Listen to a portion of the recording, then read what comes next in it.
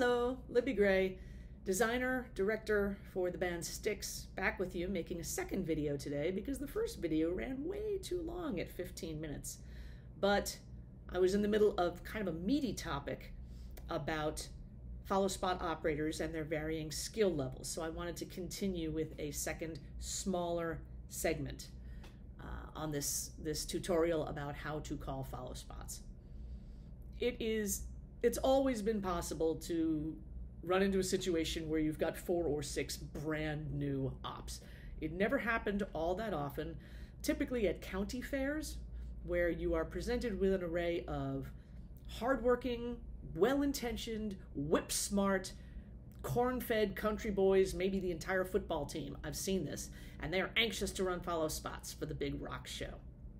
And we also have talked in previous videos about ways you can make that call easier on them.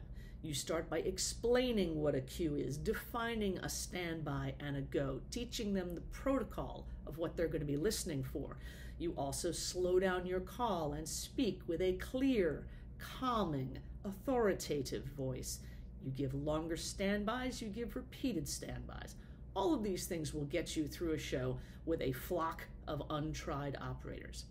But I'm also thinking this topic needs a little more delving into, because situations with lots of new operators are getting more common and may continue to get more common because who knows why.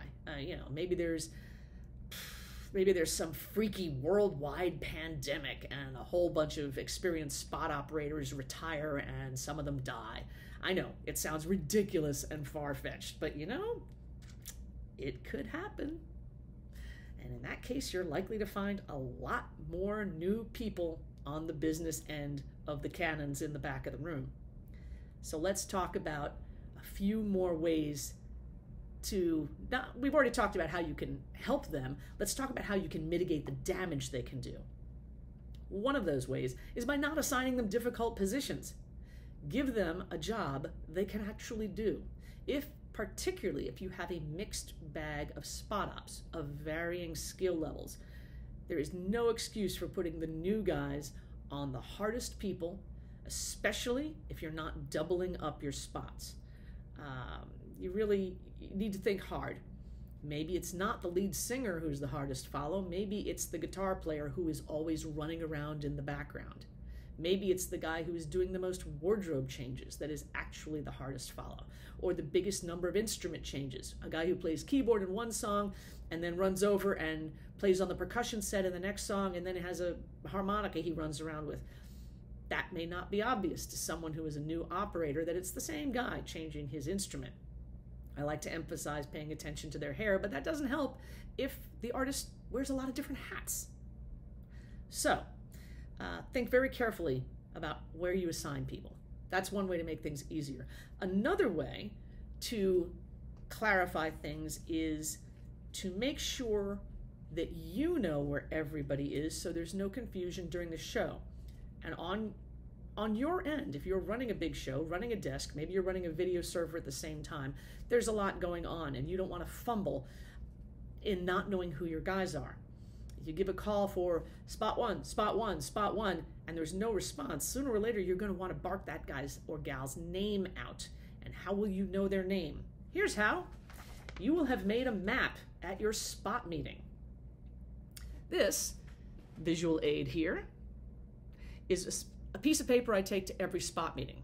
What are you looking at? Well, since I'm the LD for Styx on a multi-band bill, this represents the Styx set. We have a big wall with video in it. We've got stairs that run up to an ego platform, a drummer, a keyboard riser. It's all fairly self-evident what's going on here.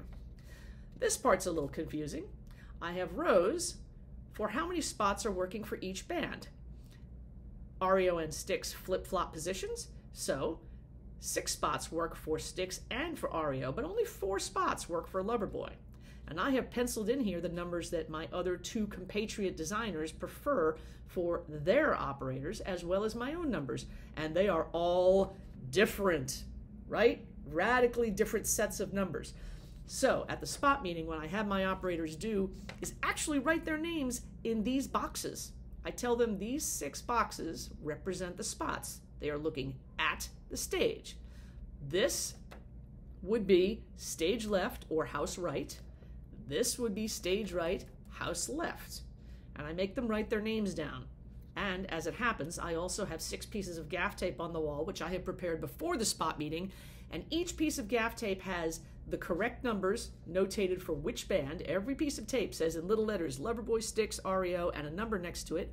And at the top of the piece of tape, it also has the time at which those operators are required to be on headset, not on the platform, on headset with their lights fired up, ready to work. So this does 2 things. Especially for new operators. It clarifies what their relative position is compared to their everybody else they're working with. I say to them, everybody take a look. Notice who's on your left and who's on your right. This is the order you need to be in at your follow spots. Also, the piece of tape keeps their numbers straight for them. Of course, sometimes you have to change the numbers, but it gives you a starting point so they can stick that on the side of their light and have it right in front of them that their numbers are changing with each band. And finally, the reason this is most valuable is after filling out this piece of paper, the operators get that piece of tape to stick on their shirt or laminate, and I take this piece of paper and I pass it to, in this case, Loverboy's LD. Loverboy is the opening act, my friend Chris McGuire.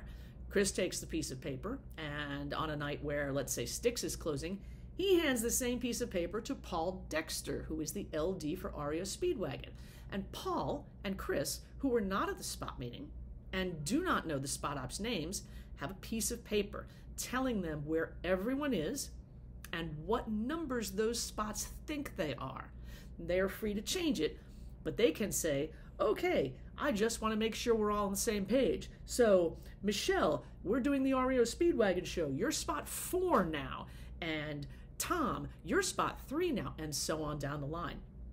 So the piece of paper transfers the names between all of the designers, and the spots have a piece of tape demonstrating their proposed number shifts. So that's one way you handle things. It helps all the operators, but it's really effective for the new operators, so they get a visual thing that their numbers are going to change. They don't have to try and keep it in their heads. So consider doing that when you're managing multiple bands and multiple designers and multiple number shifts.